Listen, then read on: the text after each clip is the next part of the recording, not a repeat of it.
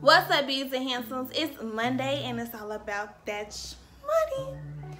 This week I want to do something different, so I'm going to be telling you all things I wish I would have known about money in my late teens, early 20s, basically the beginning of my financial journey and taking it seriously. So I hope you enjoy it. If you do, make sure you give it a thumbs up at the end. Comment down below things that have helped you on your financial journey, things that you've learned, even if it's something from this video to further emphasize it, to let people know that it works. And subscribe if you haven't already, because my channel be popping. Okay, I ain't like that. Because my channel be popping. And welcome to all my new subscribers. Thank you so much for joining this community of beauties and handsomes, not only growing physically but mentally and financially. We want to be well-rounded people. Welcome to the clan. Moving on. So our first thing would have to be that you are never too young to start saving, okay? My daughter is 3 years old. People be giving her money all the time. She don't even know how to count money, but she has a savings. Cause you know what I do with that money? Even though they be like, get her whatever she wants, I be like, okay. Money in her savings. She don't know what she wants. So when she gets older, she will have money. She not gonna know how it came together. I mean, until of course we teach her about money, which we will, cause she gonna have to know about money. And she gonna have to know that it don't go on trees and that it don't grow on me. Not yet anyway. Never too young to start saving money.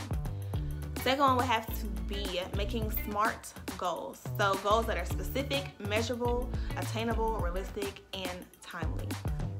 You want to save money. Okay, you got the first part, you're specific. You want to save some money. If you don't have a specific time frame, a specific amount, you just know you want to save some money up, 9 times out of 10, you are going to push that to the side. Like, it'll be important, but it won't be that important. It's like, well, I'm saving and I mean, that's what I want to do, so that's what I'm doing. One of my financial goals is to personally have saved $1,000 by December the 31st of 2020.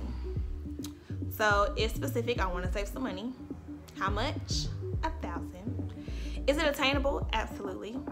Is it realistic for the time frame? Yeah, $1,000 in a year, that's nothing.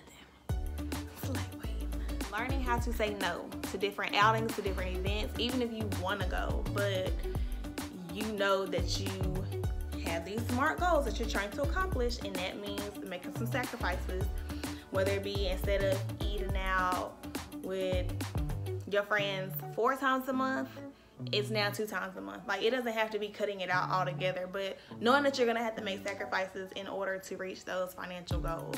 You need to sit down. You're not gonna have any money because you're always on go. And when you're always on go, you're more likely to spend more money. Sit down somewhere. Take a step back sometimes. Learn to say no. It's a game changer. It is better to actually have money than to look like money.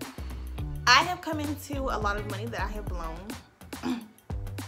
saved $0 of it, and I look good though. I look really, really good. I need to be cute, but also prepare for the future. Be cute for now, prepare for the future. Finding that balance so that you're not spending way more than you're saving. Yeah, the things I'm telling you in this video are very, very simple, but they're so easy to do that they're so easy not to do. Tell your money where to go. If you don't take anything else from this video, tell your money where to go and don't let your money run you. And I'm telling y'all that from experience, okay? Not knowing how we gonna pay bills. Like, okay, we got 50 on it this time. Yeah, we're gonna have a late fee, but it's okay. We'll just pay the rest next time. Like, that's really how we was operating. Like, that was our regular. So I'm just gonna leave y'all with that. I hope you found something helpful. Again, make sure you give it a thumbs up, comment down below things that you wish you would have known about money, and again, subscribe, because my channel will be popping. I'll be having to do that right for y'all, because if not, I will start over. All right, see y'all next Monday.